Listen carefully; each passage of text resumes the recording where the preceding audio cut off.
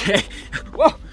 It's slick. Okay, I'm glad I've got the Salomon Speedcross 4s today. They're not on my feet yet. And look at those lugs. Look at those lugs. Okay, I'm crouching down here because it's pretty windy. And hopefully you can hear me with the microphone and all. All right, starting off with a tip of the day.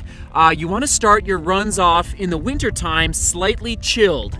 And it's hard because you want to be warm on your run. You don't want to be freezing. You don't want your fingers to be freezing. But just remember, once you start moving, you heat up really quick. And I have to remind myself of this all the time. So that's for all the new runners out there.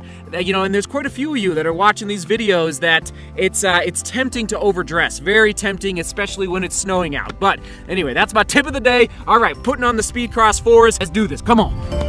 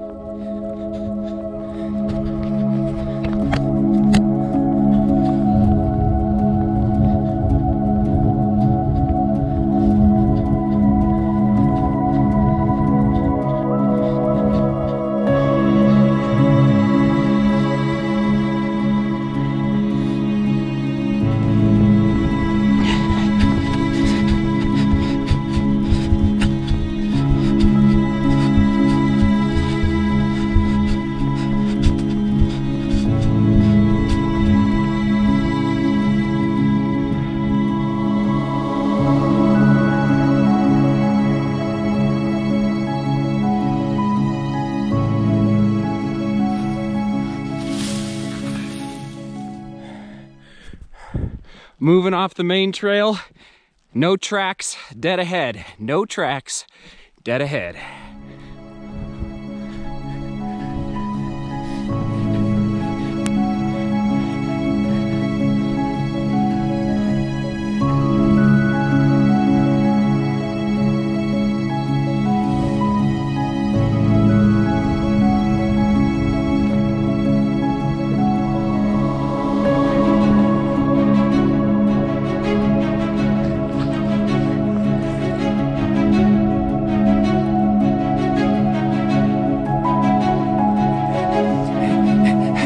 Snow's getting deeper. Started off probably at about 3 inches of snow. I'd say we're starting to get closer to 5. So going up the mountain, it's getting deeper. It's getting deeper, but the Speedcross 4s are crushing it.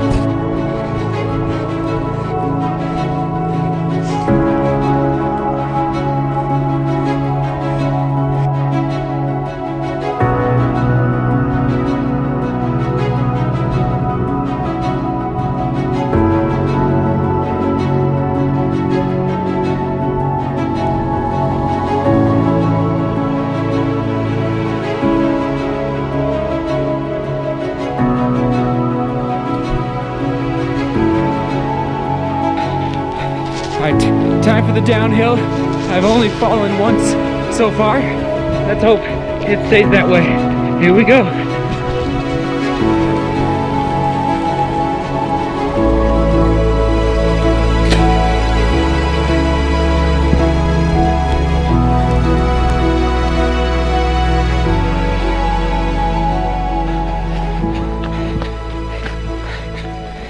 Okay, coming up on the end of the run, and it's the first time I feel tired on a run in probably 2 months. I've been taking it easy in basically from late November, or mid-November, late November to now, just taking it easy. Took 2 weeks off, and this is gonna end up being 10 miles today. And it's really the first run where I'm like, yeah, okay, I feel tired. And so, anyway, it's good. It's good to take a nice break and now start working back. I'll talk more about this back at the house, back at the shed. Oh, baby, what a day. Oh, man. Powder, powder, powder.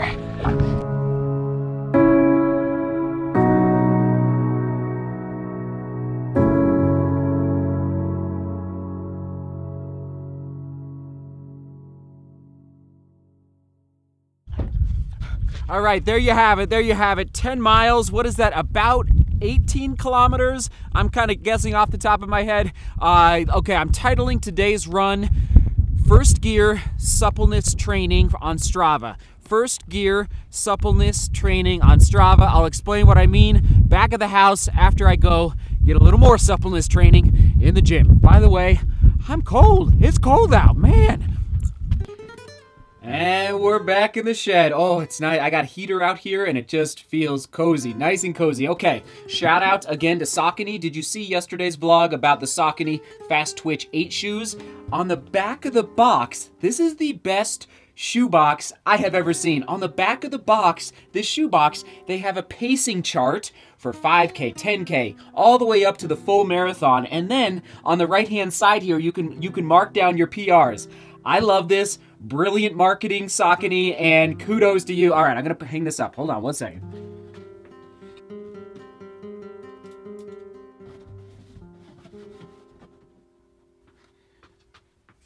Okay, I'm back. It's hanging up. You see it over there? See it over there in the corner? All right. Shout out to everyone who talked about and shared their story on yesterday's question of the day. Incredible stories coming in.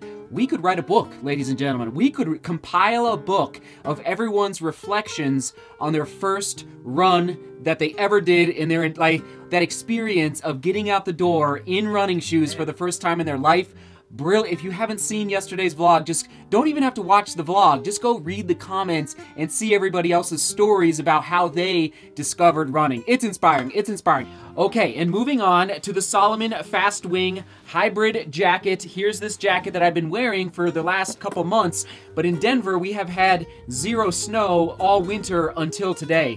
So I haven't really been able to test this jacket out in the elements, in, you know, wet snow. And that's what it was today. It was very, very wet snow.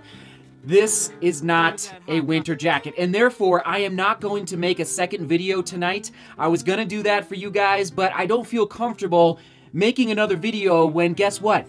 This is going to be a brilliant spring jacket. Spring jacket, maybe late fall. This is not, it doesn't hold out the water really well. Not enough Gore-Tex built into the seams. I got pretty wet today. Even though I was layered up pretty well in these two items, this Salomon t-shirt here, and then this was a LL Bean, basically long underwear here, this blue shirt here. And so bottom line, I love this jacket, love it.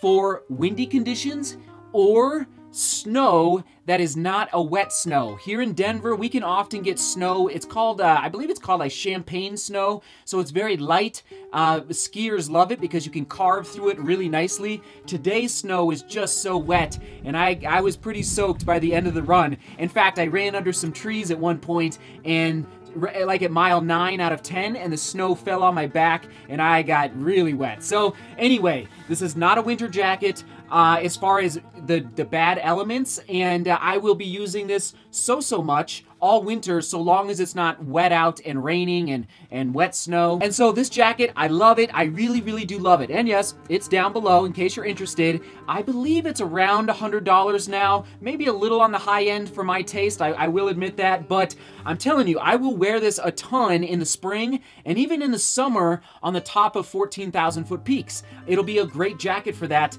but just not quite warm enough nor waterproof enough for conditions like today, okay? So no second video today, just want to make that clear, no second video today. Gosh, whew, I love it, but you know, what are you gonna do? What are you gonna do? You test, you try, you test, you keep trying. All right, and today's run was 10 miles, 16 kilometers, so I was a little off earlier. It was actually 16 kilometers, 10.5 minutes per mile, about 6:30 per kilometer, 2,100 feet of elevation gain in the snow, and it was hard. Like I said, I was pretty tired by the end of it, and there's a reason. I went up, I made the decision to make a hard decision to, like, okay, I'm gonna go make myself hurt today in the mountains. Why? Suppleness. Suppleness. Now, what is suppleness? And be patient with me again. You well know by now, I'm not a scientist, but this term suppleness is basically flexibility combined with power. So our tendons in our leg, especially our lower leg and our feet, the tendons can be more flexible, and yes, give you more power if you activate them and stimulate them in different ways. So, obviously today, I was in the mountains, in the Salomon Speedcross 4s, they crushed it, and instead of running on the roads today, I told myself, okay, I know it's going to be snowy, and therefore, I'm going to have to focus on my form, I'm going to have to focus on pushing off of my toes a little harder because I'm fighting the uphill battle. I'm fighting the rocks that are hidden underneath the snow. And yes, I'm fighting the slick snow. And so I knew my tendons and my muscles in my lower leg and my feet were going to get an extra workout today. And sure enough, by the end, yeah, I was like, okay, I'm done at 10 miles. I'm done. And basically, I'm doing this to get my body ready to go, hopefully, as fast as possible when the workouts start, like the speed workouts for the marathon.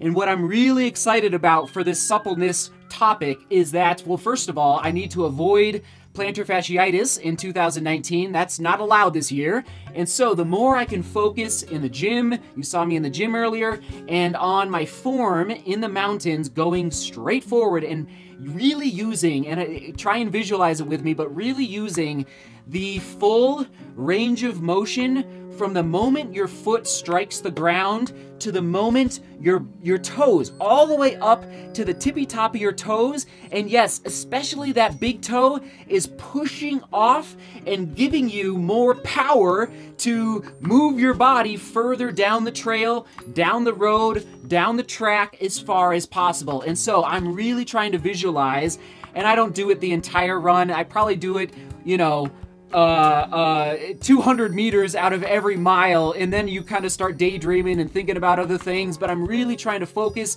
and visualize on the suppleness and flexibility, and yes, therefore the power that I can generate by stretching that Achilles tendon, the fascia tendon on the bottom of my foot, and all the way into that motion forward.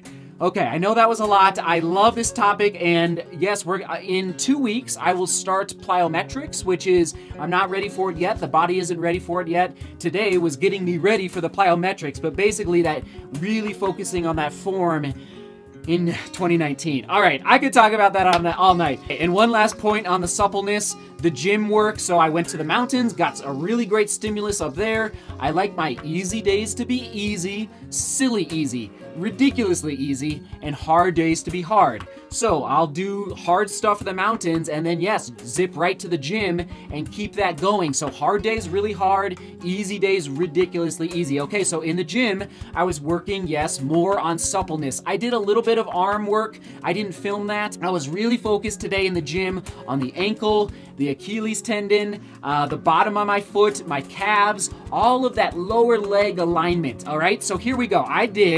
So you saw me today in the gym doing the high knees up onto the box, really enjoy that one, and that's kind of the dancing that I talked about on Strava the other day, like just being light on your feet, Okay, and then also the vertical jumps, and this might be my new favorite lift in the gym. It's just that explosion of jumping up onto the box that I think will pay off down the road for the marathon and the Pikes Peak ascent, frankly. I mean, let's just call a spade a spade. And then I jumped onto the Bosu balance board ball thingamabobber. I don't even know how to pronounce this. It's B-O-S-U. Maybe you've used one. I love this thing. I was doing squats, trying to keep as aligned as possible and using that balance, and again, triggering those little teeny tiny muscles and tendons in your lower legs by getting on this balance, this Bosu balance thing. And then I was doing the single leg squats, and oh, burn baby burn, those things are amazing. And yes, my left leg is definitely weaker and tighter than my right leg, and so I really need to focus on strengthening my left leg in 2019. And then lunges, nice classic lunges, and again, working with the balance, working on that balance so that I'm going, practicing that straightforward motion.